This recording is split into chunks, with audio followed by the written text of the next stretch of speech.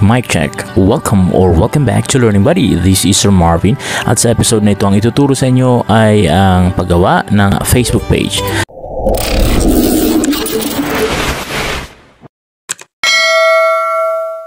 So dito, balik ko muna. Pag nasa newsfeed ka na ng Facebook mo, ang pipindutin mo ay of course yung profile picture na may menu icon nasa tabi ng bell icon. Sa taas, kanang bahagi, pindutin.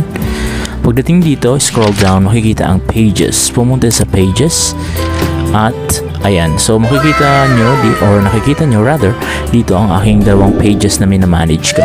Yung Marvin H and of course yung isang unpublished pages. Nakikita nyo, isa lang naman yan ang may kawain cover page na hindi ko tinuloy. Ngayon, ang gagawin natin, syempre gagawa tayo ng bago. Pumunta ka sa my create. Yan. Gagawa tayo ngayon and then makikita mo nga, nakalagay dyan, create your page. A page is a space where people can share anything, di ba? So, yan, nakikita niya. You can do things such as showcase products and services, collect donations, and create ads.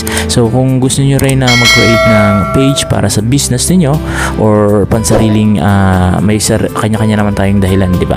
Kung bakit tayo mag-create ng page. Of course, I believe na lahat naman yan ay for good. Dito, ang gagawin natin ay, of course, pindutin na natin ang get started. And then, mag-iisip ka ng name mo ngayon kung ano ang name mo. Halimbawa sa akin dito ay Learning Buddy. Yan, babaguhin ko kasi gagawa ako ng panibagong page kung saan ako mag-upload ng mga tutorial video. Learning Buddy and then pindutin ang next. Pero kagaya na nakalagay doon, kung business name, kailangang related sa business ang pangalan nyo. So, since ako hindi ko ginawang business name. Tapos, ilalagay mo, which category best describes this page? Anong category mo? Music ka ba? Cooking? Selling ka ba ng mga damit, ng mga pagkain, or etc. Diba?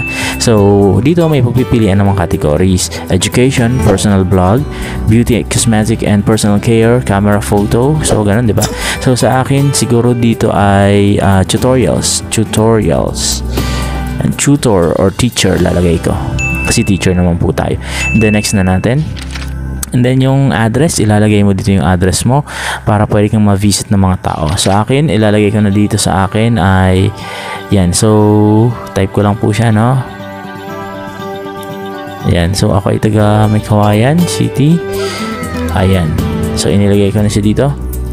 And kung ayaw mo naman ng address, pwede mong pinutin yung I don't want an address, diba? Or ayaw mong maglagay ng address. I don't want to add an address. Pero kung okay na sa'yo yan, pinutin ko na yung next. And then maglalagay ako ng add cover photo. Nakalagay dyan cover photo. So pili ako dito ng cover photo ko. Yan ay nakikita niyo yung mga pagmumukha namin. So dito na lang. Ito ang cover photo ko muna. Yan. Halimbawa lang naman kasi ito. Save ko yan. And then profile picture ko. Ilagay ko ang profile picture ko, no? Yan. Ito na lang. Taba ching ching. Okay, yan na lang. And then save ko yan. I-done ko lang pagtapos na. Alright, nakalagay dito ngayon, connect WhatsApp to Facebook. Yan, ang nakalagay dyan ay yung number ko. Tatakpan ko na lang yan mamaya. And then, nakikita nyo naman dyan, no? Get more messages. Add a WhatsApp button to your page that people can tap to send you messages directly, no, on WhatsApp. So, syempre, kailangan natin maglagay ng number. So, dyan, naka-automatic na yung number ko, naka-link na. And then, show people your number. Yan. Kailangan natin mag-display ng number but be reminded na ang number na ilalagay natin ay for the purpose of this page lang, no? Hindi yung personal. Kasi dapat iba yung personal, iba yung for page. And create WhatsApp ads. No? So, continue lang natin yan. Install muna natin ang WhatsApp. Okay? So, purpose nyo lang ito sa mga businesses, pero sa atin, since kung gusto ko rin maging business ito at gusto ko mapagkakitaan ito, so, i-install ko na rin. Okay? So, yung WhatsApp, yan yung WhatsApp. Okay, so, ang gawin natin, alright, so, since hinihingi yung WhatsApp pala, kailangan natin mag-install. Pwedeng i-install yung WhatsApp or install WhatsApp business. So, since di naman ako business, pinutin ko lang yung install WhatsApp. And then, pag napindot na, scroll down lang natin, no? Yan. I-download na natin yan. Sa Play Store. Install natin ang WhatsApp Messenger. Continue. May bayad dyan, no? Pero ang gagawin nyo lang ay skip nyo lang yan. And, mariredirect na kayo sa downloading. Alright, so wait lang natin na ma-download ang ating WhatsApp para tuluyan natin magawa ang ating Facebook page.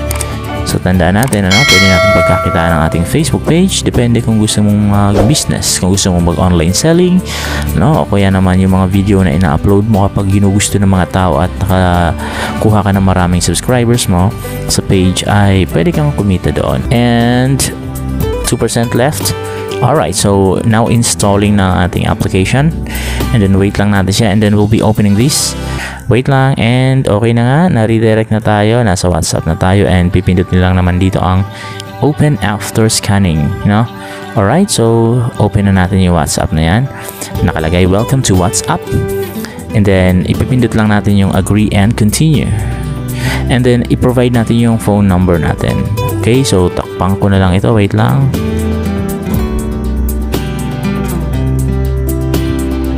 Alright, after entering the mobile number, next na, pindutin ang next, and then yan.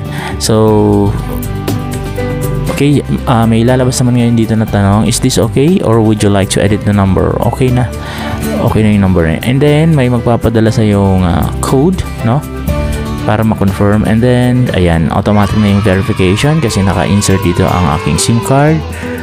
Yan, and then may lalabas ngayon, contacts and media. To easily send messages and photos to friends and family, allow WhatsApp to access your contacts, photos, or other media. Pindutin ang continue.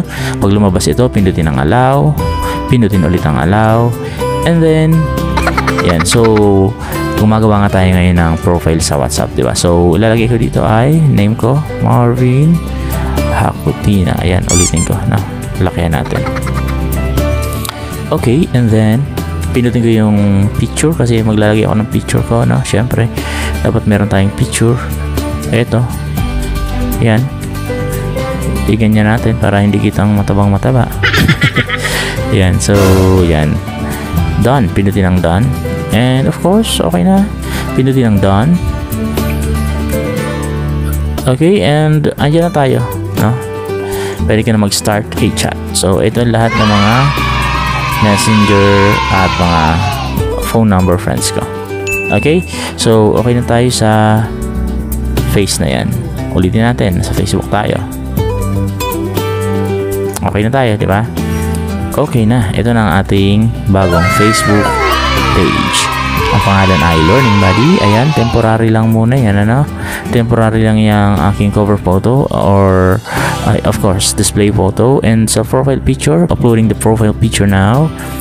Ito na ang ating new page. Invite natin ang mga kaibigan natin para yan, click yung invite, and lalabas yung mga friends natin, select all, lahat yan, and senda natin ang invitation. Alright, so ito ang bago. Bakit ba ako gumawa ng bago? Kasi yung luma ko ay may mga iba-ibang mga moderator. So ako gusto ko ngayon, ako lang mismo ang moderator dito. Alright, so ganyan lang po tayo gumawa ng page, and then explore pa natin. So next time na. So huwag kalimutan mag-subscribe, i-like, i-hit ang notification bell para lang updated sa mga bagong videos ng Learning Buddy. Bye-bye!